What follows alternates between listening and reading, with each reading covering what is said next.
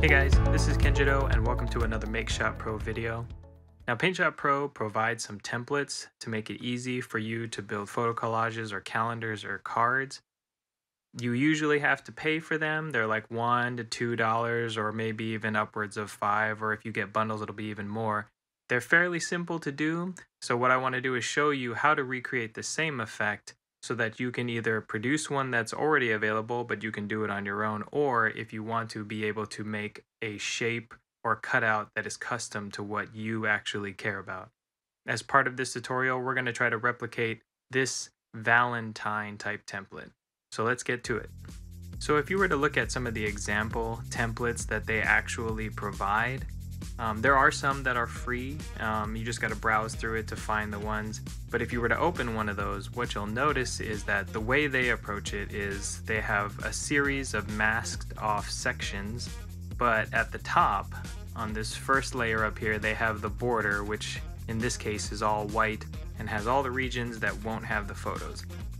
In the approach that I'm going to show, we're going to kind of simplify that and not have to cut out the top layer, but just more like laying on cutout sets of images rather than trying to show images through a cutout region of a top. So then we're going to start out with a base image on the bottom and just lay the different segments on top of it using masks. So to start off this approach, I'm going to use this image, the stock photo image of a bed of roses, and it's a little intense, so I'm just going to bring the saturation down just a little bit. Next, I'm going to create new vector layers to draw the regions that I want to mask out for the individual photos, and you'll see that we want to put each section, each object or shape that's going to be a cutout for one of our photos on a different vector layer. So to start off, I'm going to use a heart vector object. This one will take up a majority of the space. Now on a new vector layer, we're going to draw a rectangle, and we'll be reshaping this in a little bit. Then on a new vector layer, the final rectangle. Now let's take some time to reshape these vector graphics by converting them to paths and using the pen tool to add nodes and manipulate them. I have another tutorial where I go into detail on how to draw with vector graphics. Go ahead and take a look at that one if you want to learn about the process that I'm using here to reshape these rectangles into these nice curves. Alright, so now we have our basic shapes, which are going to be our cutouts for the images. So now since we can't take an image, or a layer actually in this case, and convert it into a mask, what we have to do is first export each layer as a separate image so that we can reference it as we create our mask layers. So one at a time, we're going to hide everything else. Then with the pan tool, right click, say copy merged, and then in open space do paste as new image. So now we have image 1. So now we'll hide that one, add the next one, same thing, copy merged, paste as a new image. Now we have image 2. And finally, we'll turn on the last layer, copy merged, paste as new image. So now we have images 1, 2, and 3 along with our starting image. And now we can create our mask layers for each one of these. So now that we don't need to make any more adjustments to our vector objects, let's convert all of them to raster. So now to create our mask layers for each one of these objects, we can select that layer, go to mask and say from image, select the image that correlates with that particular layer. And since the opacity is the best attribute at this point to be able to identify what we want showing and what we want hidden, we can choose source opacity and hit OK. And what that does is now we have a mask that mapped perfectly with the region of where we want our cutout to be. So now we can do that for the next 2 layers.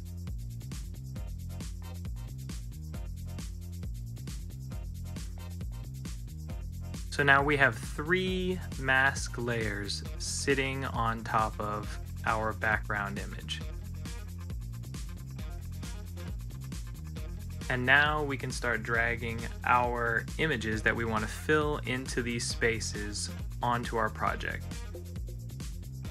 So for this first one on the left, I have a picture of some candy that I'm dragging in. And then we can simply resize it to fit it within that mask. But what you'll notice is the view, as the mask should do, is restricted to just the region that we created with our vector graphic shape. Now that we've done the first image, let's grab the next one, resize it as necessary. Finally, we'll grab the last image.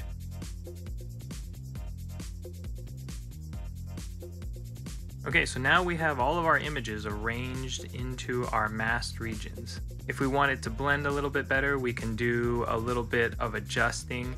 The overall tone of the images underneath the background is sort of like a muted, pinkish sort of Valentine's Day coloring. So for the candy, I think I'm going to bring the saturation down just a little bit. And then for the couple in the heart, I'd like to actually give it sort of a light pink hue just to kind of make it match the rest of the other images. So to do that, I can add another layer and fill with a pinkish kind of color, something that matches it, the rest of the images, and then change that blend layer to soft light. There we go. So the next thing that we need to do to finalize the image and have it match the original example is we need to add another background that's a darker gray, and then add a drop shadow from the rose petal background onto it.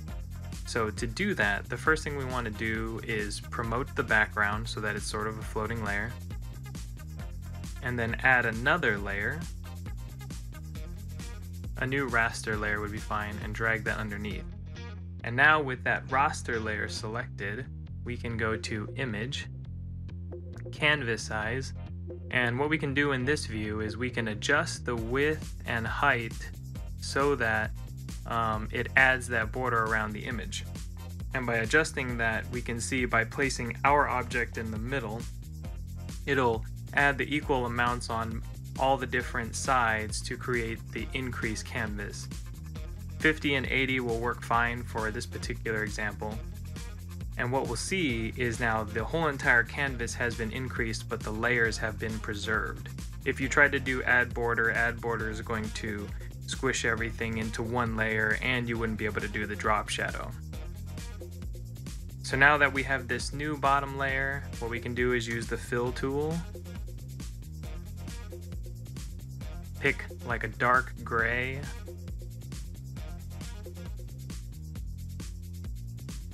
Maybe something about there. And we can fill the bottom. So now we have that. And the last little bit, which is a very fine detail, but it's still a detail that's in the original image, is to add sort of that drop shadow. And we can do that very simply by just going to the flower layer and then clicking on layer styles. And now in layer styles, we'll want to turn on drop shadow. But with drop shadows, what I found in this particular example is to use 0.05 for both of the X and the Y. And if we zoom in here, it's really subtle, but you can see that that shadow is there. And that's it. And you might say, well, the amount of time and effort that it took to create this is worth just paying $2 and being able to drop the images in and have, you know, a final product. I would say that's an absolutely fair statement, and if it seems worth it to you, go and do that. Where this probably adds more value is if you have a set of cutouts or a design that just isn't represented in the template library, or you just couldn't find what you were looking for. But to summarize, basically really what's all involved is getting your set of images, creating your cutouts, whether by some type of reference image or in my case, using vector graphics to create these very specific kinds of clean shapes, creating mask layers for each one of those shapes. But in doing so, you have to create a copy image because you can only create a mask from an existing image, not a layer.